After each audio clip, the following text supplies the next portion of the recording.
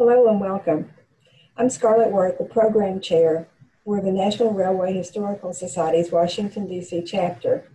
Our mission is to expand the public appreciation of railroads and their history through preservation and education. One of the ways that we do this is through free public programs. Our program tonight is the East Broadtop Railroad, then and now. As early as 1964, the EBT was designated a National Historic Landmark. Since that time, preservation of the EBT has been a top concern of the railroad heritage and preservation community. The EBT has been described as an incomparable national treasure, comprising a site, a set of historic buildings and facilities, a community, and a spirit that taken together are unique in this country. According to a study published in 1990 by America's Industrial Heritage Project, the East Broadtop system, complete with railroad facilities, associated industries, is probably the only opportunity in the nation to tell a comprehensive railroad industry story. This past February 2020, preservation of the East Broadtop took a major leap forward when the railroad was sold to the newly formed East Broadtop Foundation. In the 5 months since that time, the Foundation and the Friends of the East Broadtop have accomplished miracles. This two-part program features a panel of speakers who will share their insider knowledge about the East Broadtop Railroad's history, preservation, and future. We'll begin part one of the program with a short video clip of the East Broadtop's machine shop in operation, which is possible due to the Friends of the East Broadtop and the railroad working together over the years. I hear that compressor kick off. Yep. Where's the scope coming out at? Right under your feet.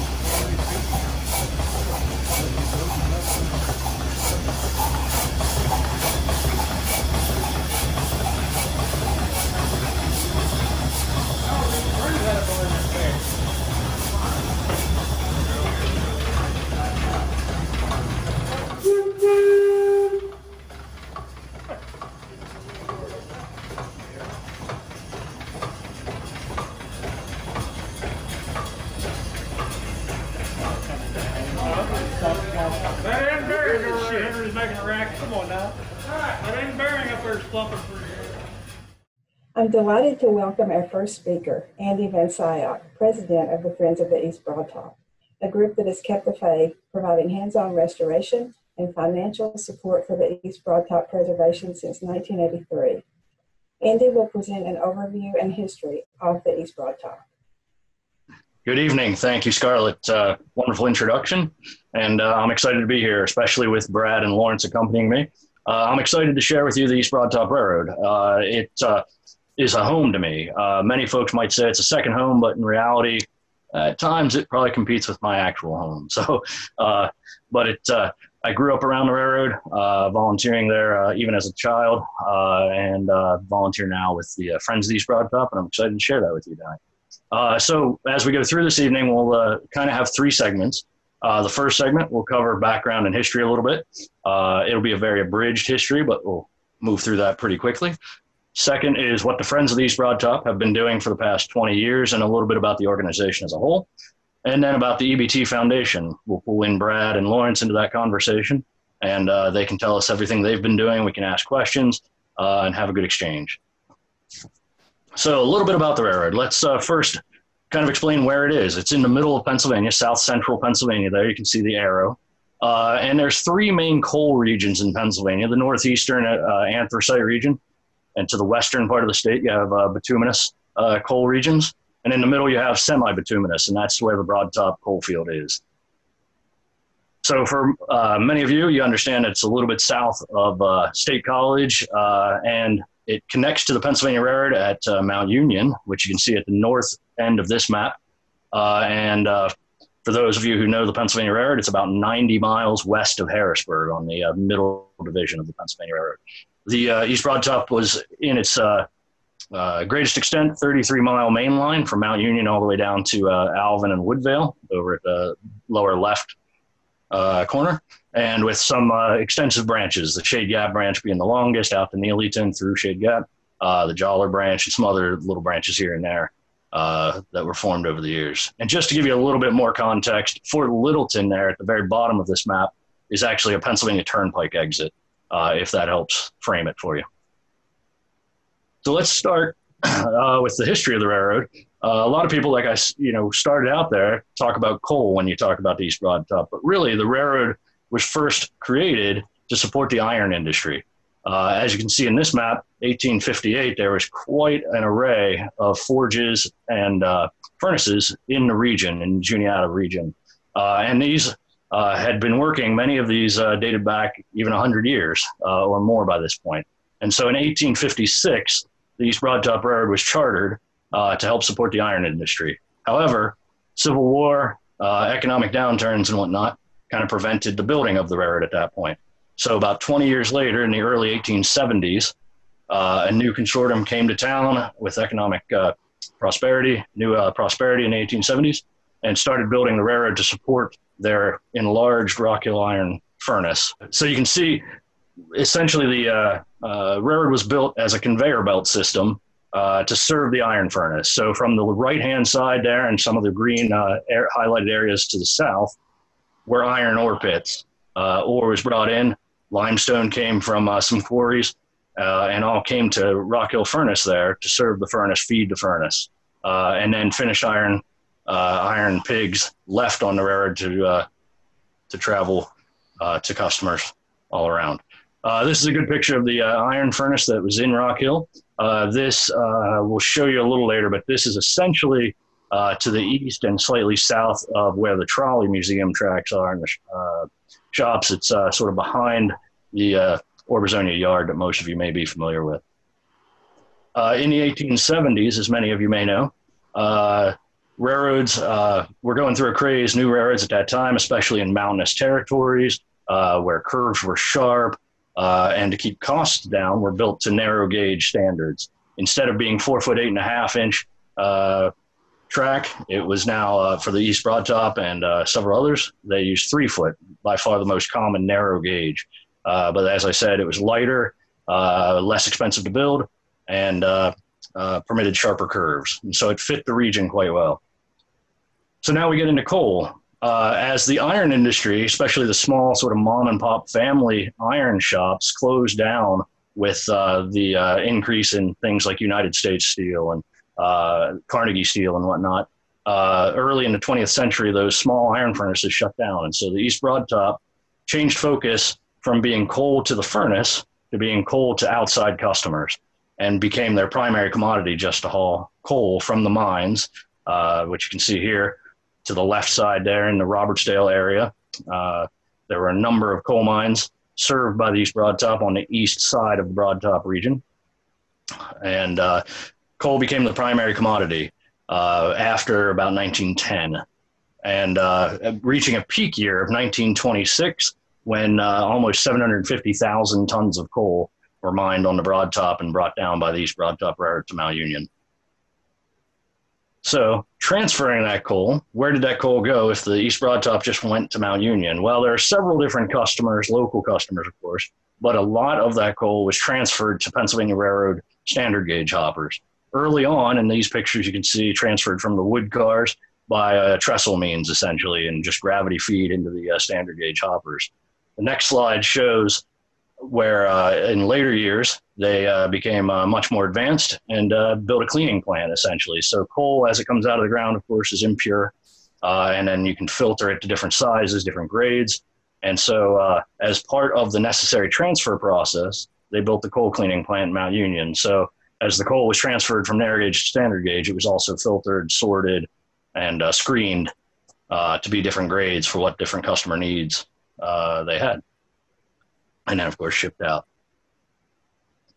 So then one of the biggest local customers for that coal was actually the brick plants. Mount Union became Bricktown, USA, as some called it, with 3 major brick manufacturers in town: Harbison Walker, General Refractories, and North American Refractories, sometimes referred to as NARCO.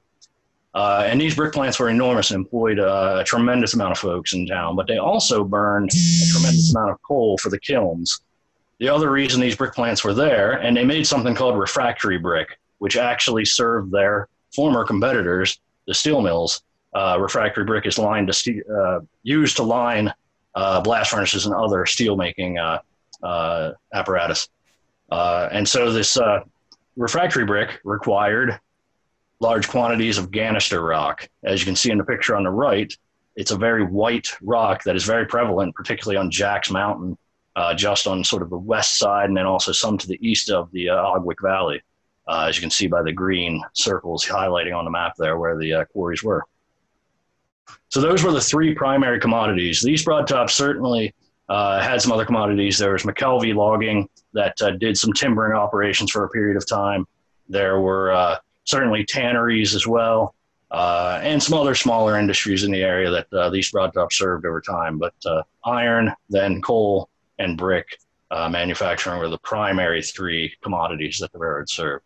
Of course, it was the lifeline for all the small towns along the line too. So it certainly hauled general commodities, everything from chewing gum to pianos, anything that was needed in the local region. So let me give you a real quick tour of the original East Broadtop of the 33 miles. We'll start in Mount Union at the north end of the map, where it connected to the standard gauge Pennsylvania Railroad.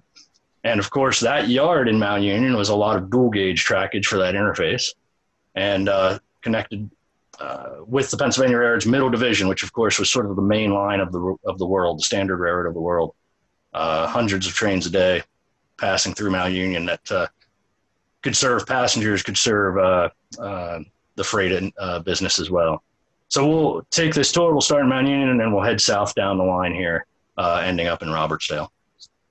So the first slide here is a couple of pictures of the Pennsylvania Railroad, and conveniently these pictures with the PRR mainline trains also feature EBT equipment. Next to them there, you can see in town there, the EBT came up right beside the Pennsylvania main line. So then in Mount Union, we talked about the cleaning plant a little bit. That's shown here. The other two pictures, you can see they had a small engine facility, a stone engine house that is still there in Mount Union. And on the left side there, you can see it was a sizable yard. Hundreds of hoppers could be held there to await transfer of their contents to standard gauge cars. So then we leave Mount Union, head a little bit south to one of the two primary bridges on the railroad. And this first one is the Ogwick Creek Bridge, a concrete arch structure, still stands. However, trains have not run across it since 1956. And then as we continue south, we end up in Orbezonia and Rock Hill. So Orbezonia Station, many of you may be familiar with if you've been to the East Broadtop and ridden. This is the station where you bought your tickets and rode the train from, is Orbezonia, which is actually located in Rock Hill Furnace, just across the creek.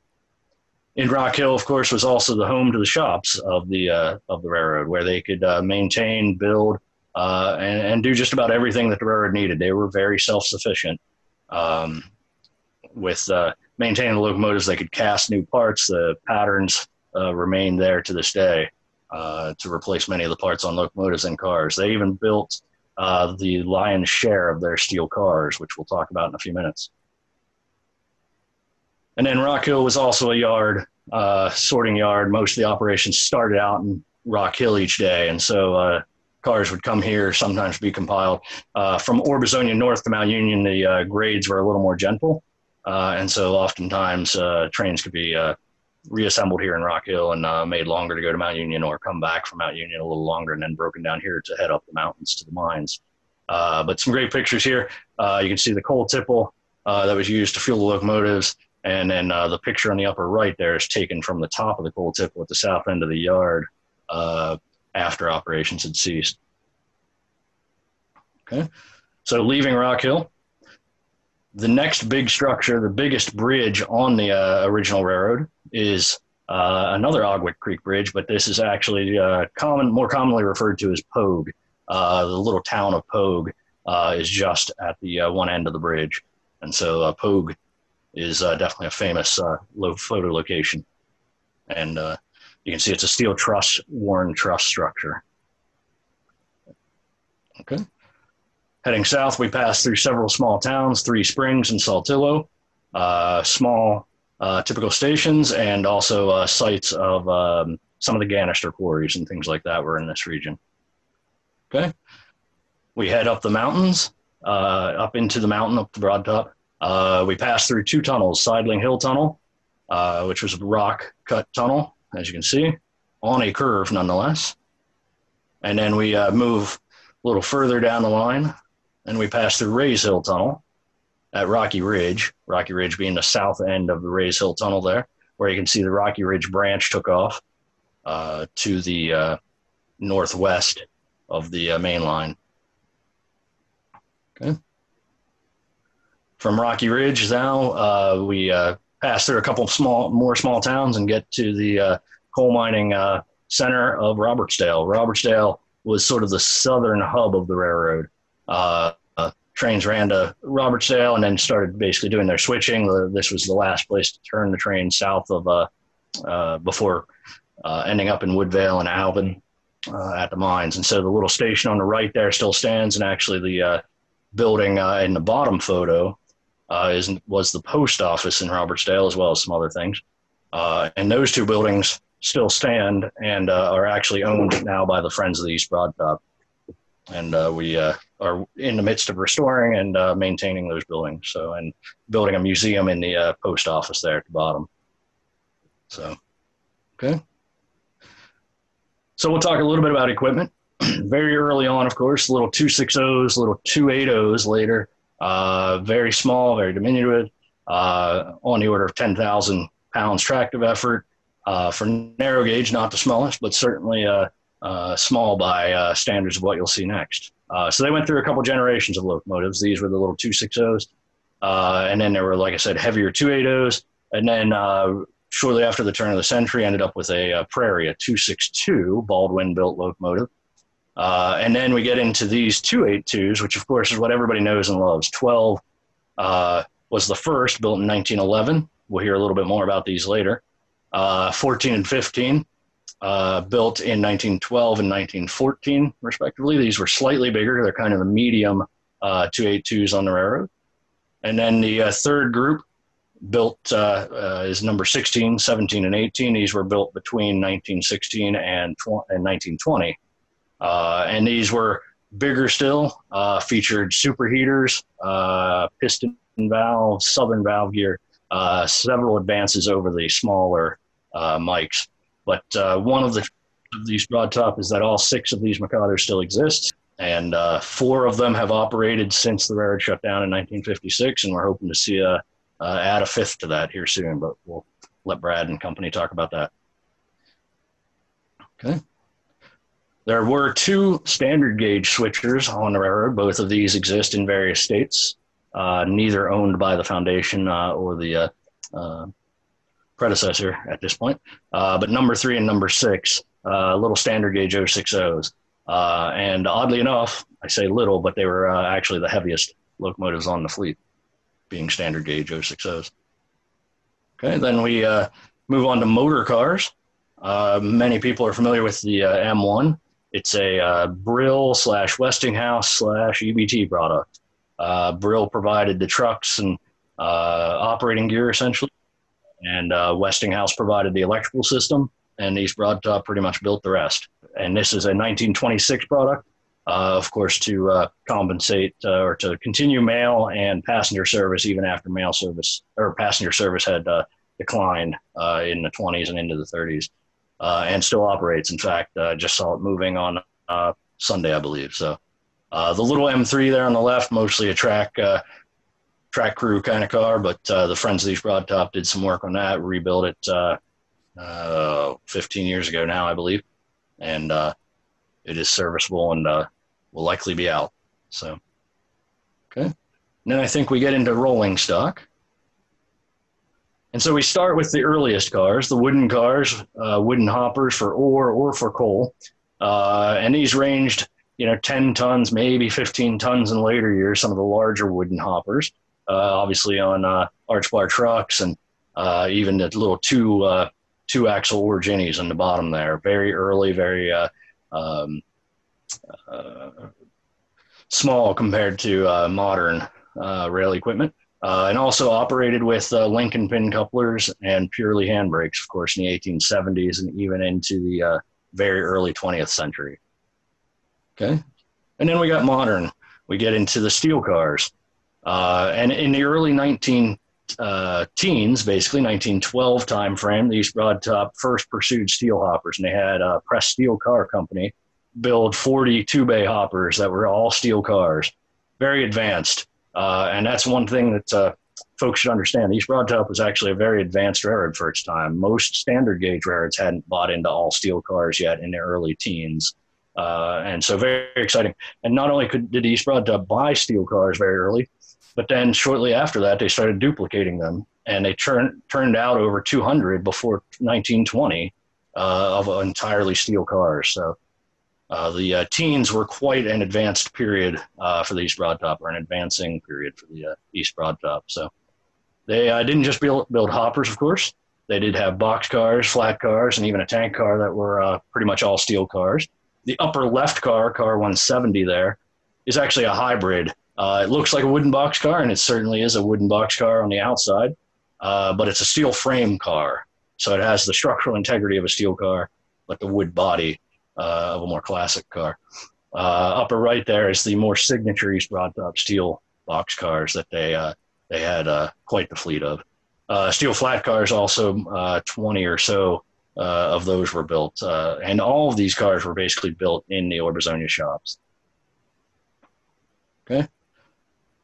Then I think we get into the two cabooses, also built in the Rock Hill shops. Again, they're steel frame cars with wooden bodies, classic small cabooses.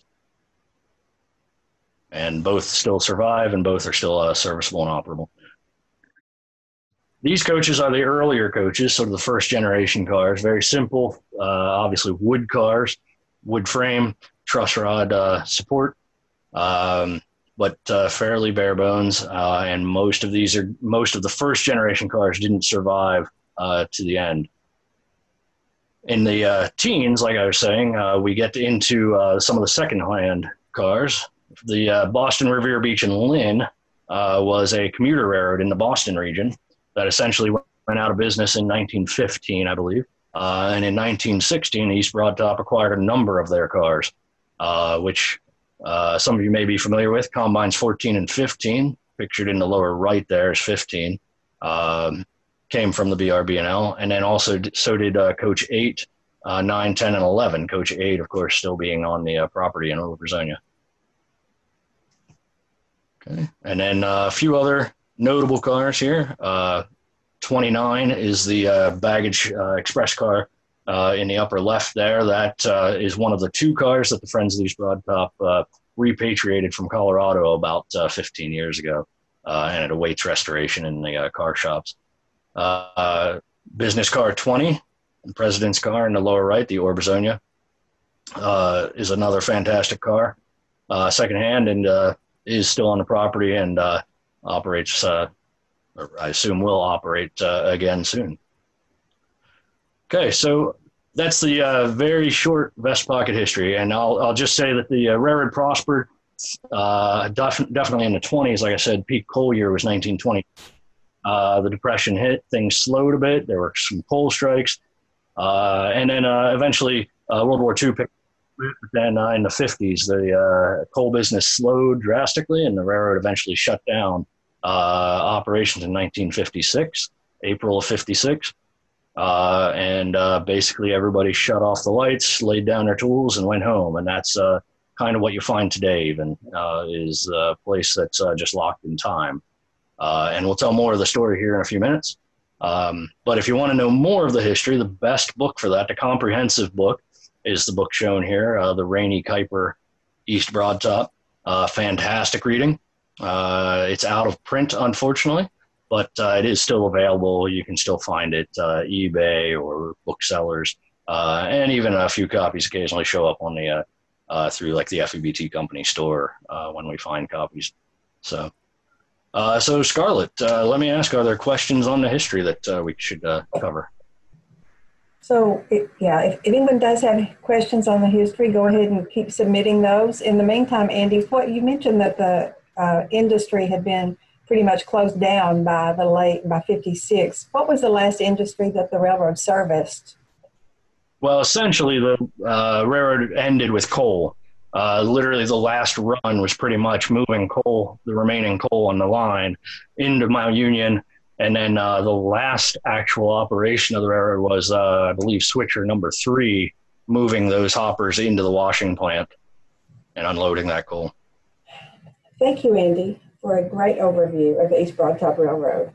Thanks also to Lee Rainey for his historical research and the use of his materials, and to Ann Mason and Garen Goldsmith, who provided the technical support that made this program possible.